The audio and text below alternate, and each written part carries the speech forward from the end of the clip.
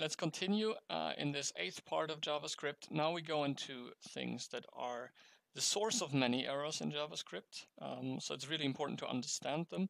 And part of that is really why JavaScript has such a bad reputation, because it does have the reputation that it does things that are not intuitive, not logical, but it helps to simply try to understand the concepts that I'll discuss.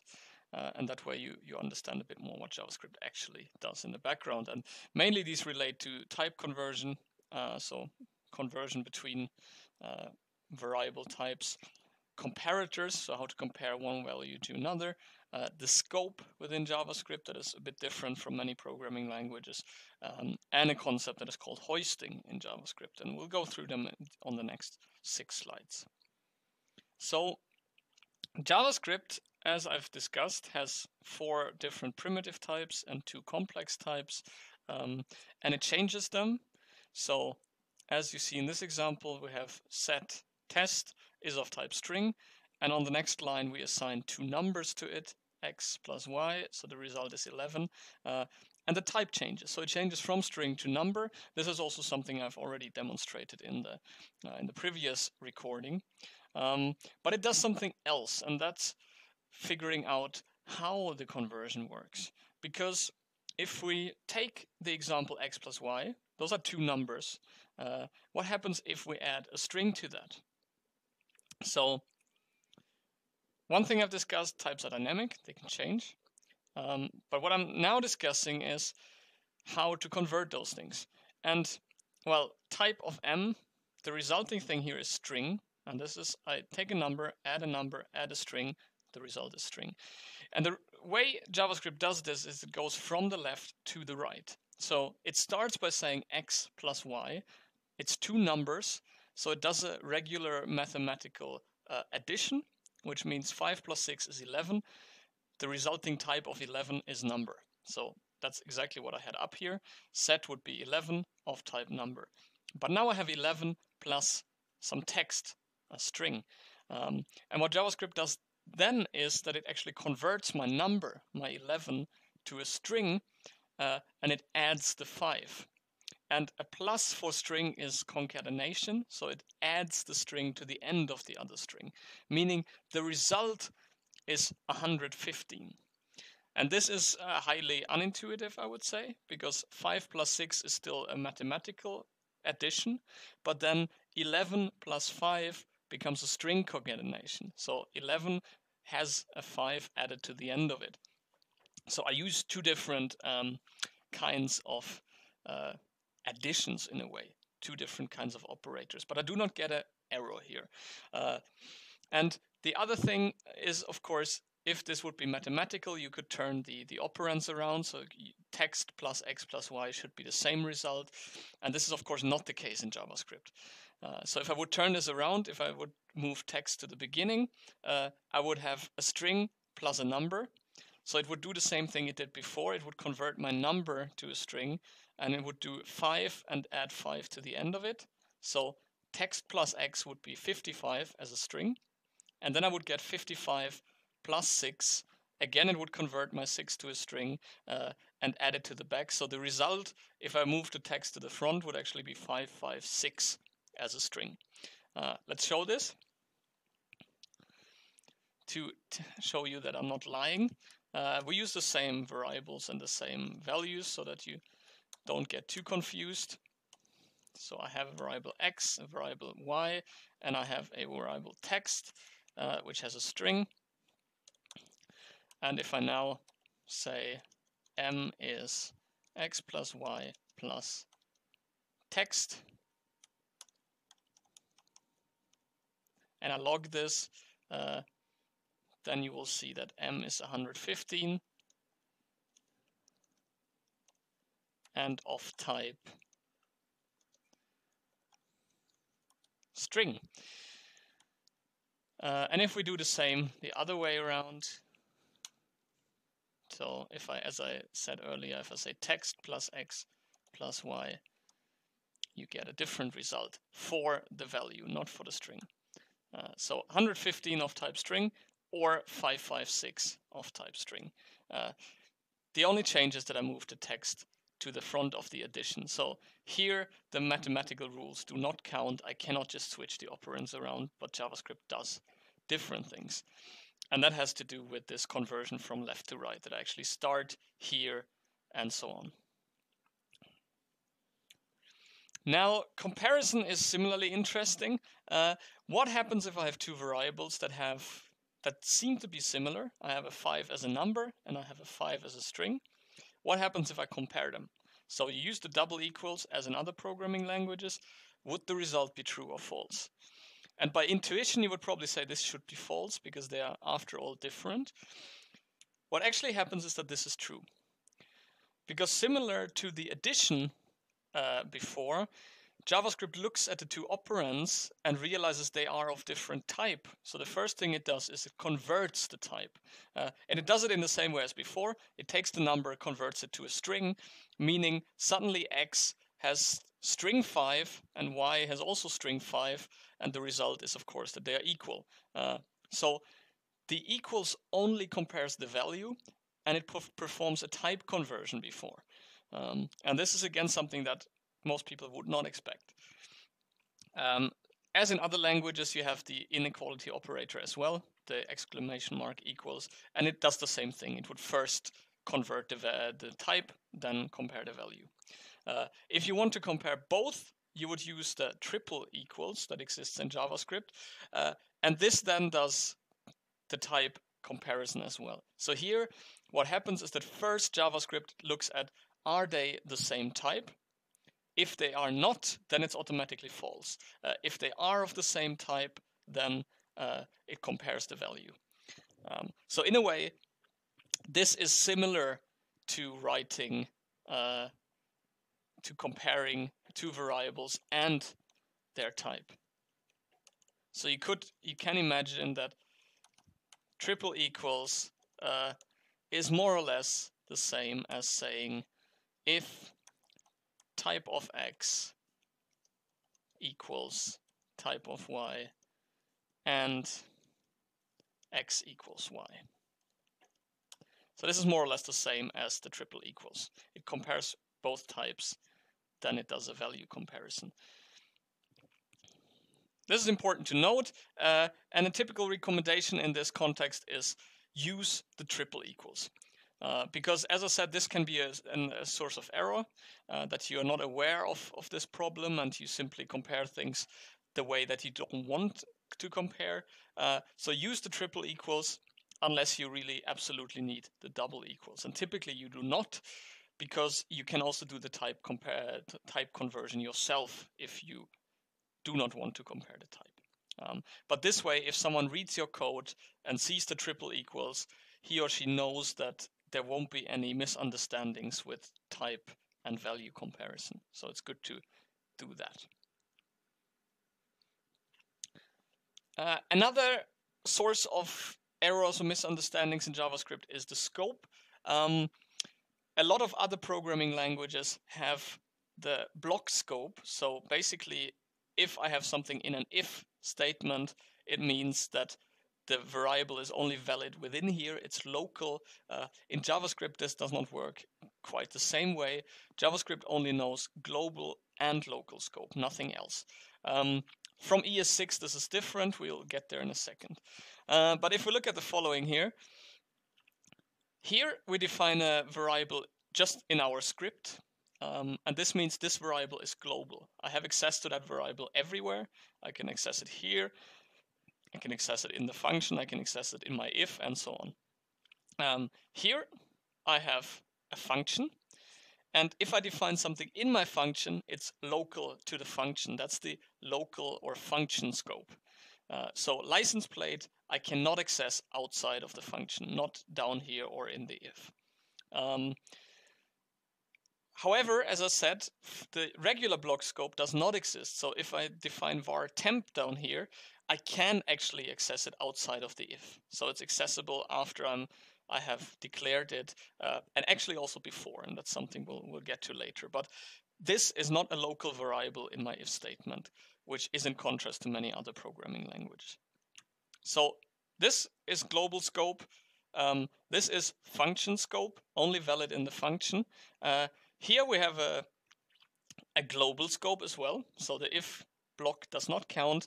And actually we have a fourth thing here, which I'll come to later. This variable here also has a global scope, and this is more a source of error than a misunderstanding, but I'll discuss that a bit later. Let's have a look at this first. So if I define a global variable x, my glob has a value 5.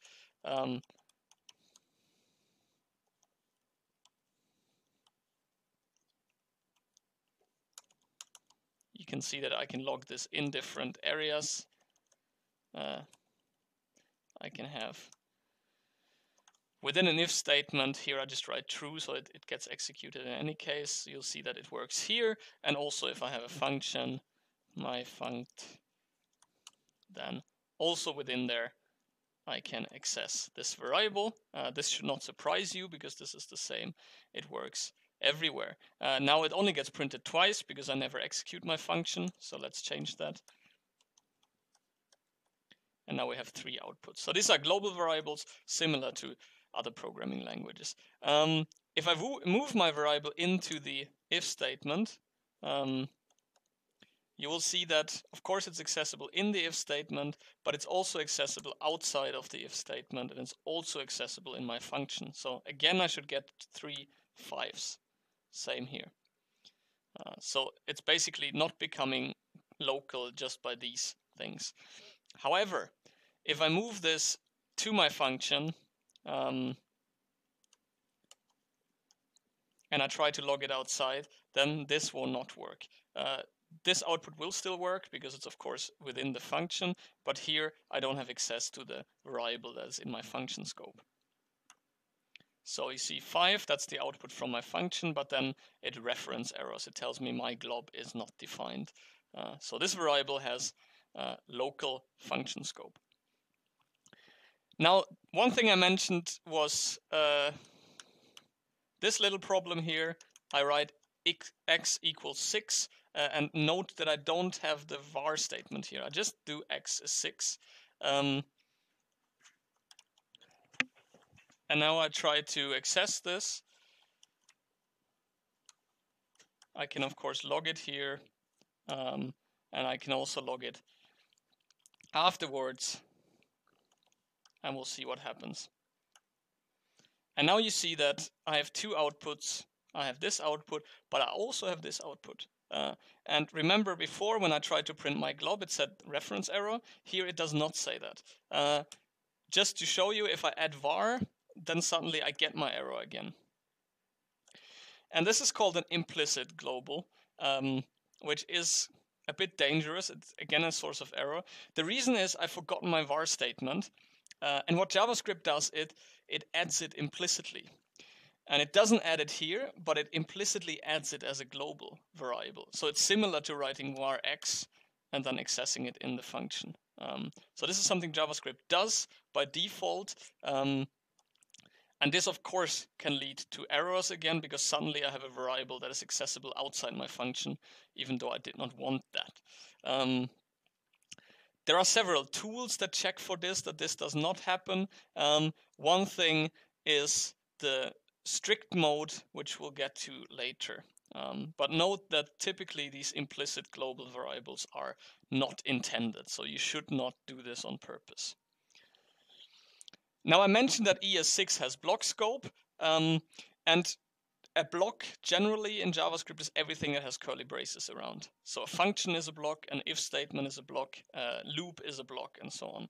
And ES6 introduced 2 keywords that allow you to declare variables that have only block scope. So remember the var. If I do this, then I can access my variable temp outside of the if, but I can also use let or const, and then suddenly I cannot access them. So suddenly they are local within my if. So if I log these 3 variables, the first one will work without problem because this one is a global variable, but the other 2 are having block scope, so this will log undefined. And the difference between let and const is simply that let is similar to var, it defines a variable, whereas const defines a variable that you cannot redefine, reassign. So it's it's in a way like a constant. Let's show this again. I'll just copy this code.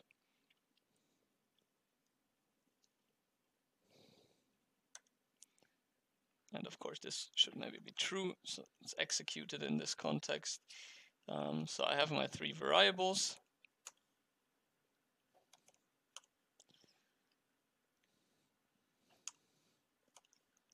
And then I log them.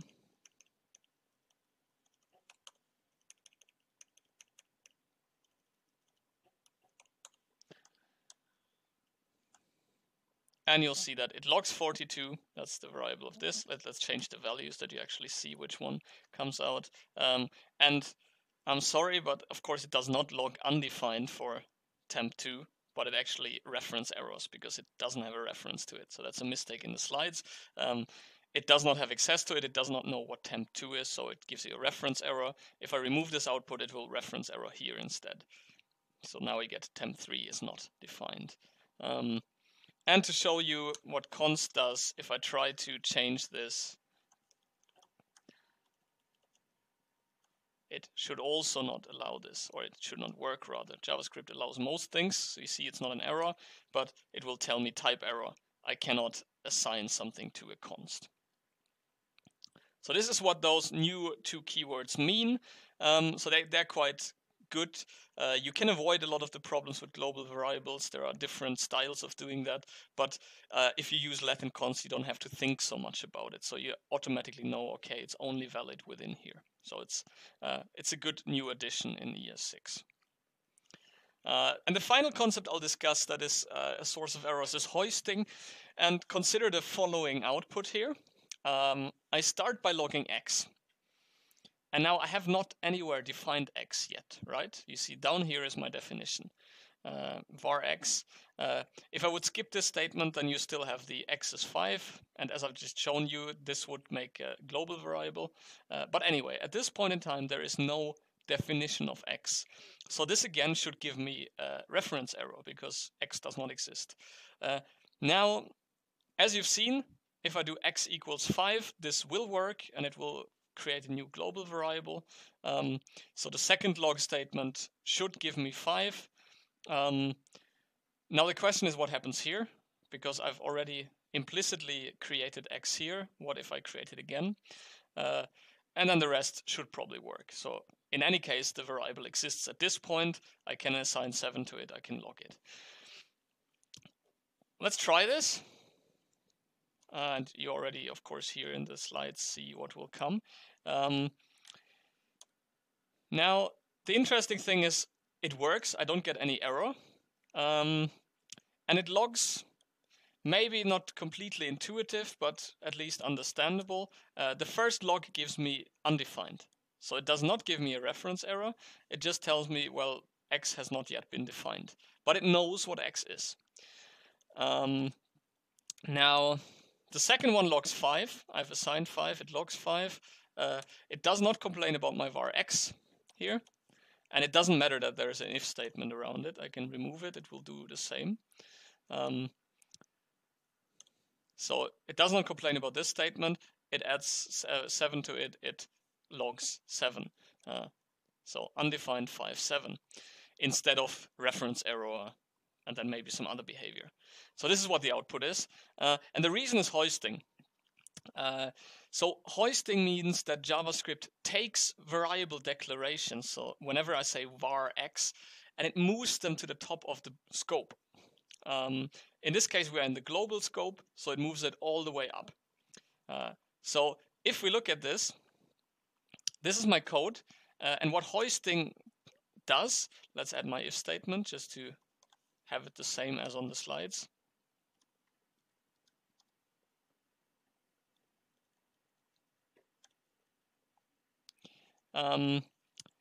What hoisting does, it takes the declarations, var x, and moves them to the top.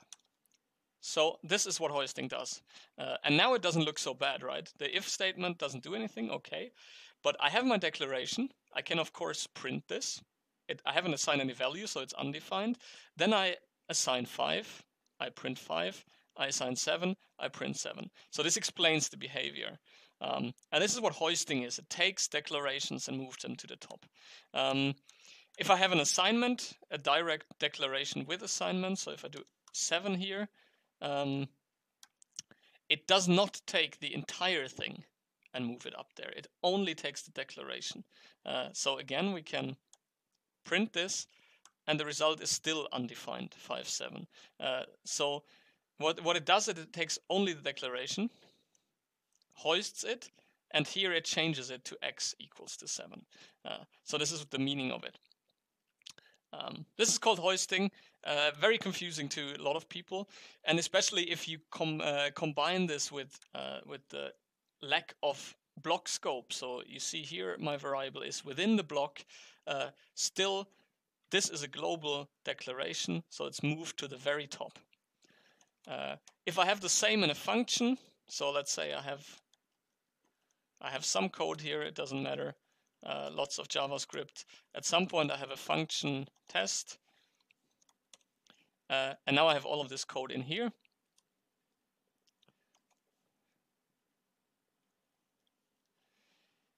Hoisting moves it to the top of the scope. In this case, we're in the function, so we have function scope. So var x is not moved up here, but it's moved to the top of the function. So this is the result of hoisting. And this happens at runtime, so you don't see it, but be assured that it happens, and you have seen the output, so it somehow indicates that this is exactly what happens. So this is hoisting, important to know. Now, one last thing that I would mention here is the strict mode. The strict mode is something that was introduced in ES5 that forces a number of things. It basically causes the browser to give you errors in case you do certain things, and that's mainly meant to avoid errors, of course. And two of the things we have not used here, so for example, deleting variables is not allowed, which otherwise is. You can otherwise use keywords as variable names, which is strange, but one thing we've seen are the implicit global variables. If you use the strict mode, this will give you an error. So if we do as we did before, I have a function test. In there, I want to have a variable, but I forget my 5. And you remember I can do console log x, and this will work without problems.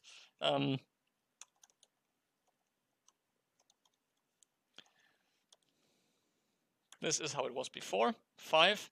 I can print my variable x even though I'm not in the function. And as I said, this is an error usually. Now, if I use the strict mode, I just add a string at the very top saying use strict. And now what happens is the browser complains. So the browser now says, I'm trying to assign a value to x, but you have not declared x. So this is an error. So the strict mode can help with realizing that you have these mistakes. One important thing is that hoisting still works. So this is not a problem. If I say x is 5, and then only declare x afterwards, remember that JavaScript moves x to the top. And this is still fine in strict mode. So hoisting still works. This does not give me any problems, even though the declaration is after the assignment. Okay, and this concludes the bit more advanced concepts. Now the next thing I'll look into is callbacks.